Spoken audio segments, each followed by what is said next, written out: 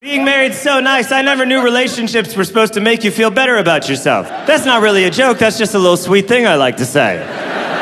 Because I'd been in relationships where I got cheated on, like long ones. I don't know if you've ever been in a long relationship where you got cheated on, but it changes your whole worldview. Because like when I was a kid, I used to watch America's Most Wanted. You know how kids do. And I would always think to myself, how could another person kill someone? How could a human being kill another human being? And then I got cheated on, and I was like, oh, okay. I'm not gonna do it, but I totally get it. And I don't mean in that way of like, no one else can have you. Like, I don't care about that. It's just creepy to have an ex out there after things have ended badly. They have a lot of information.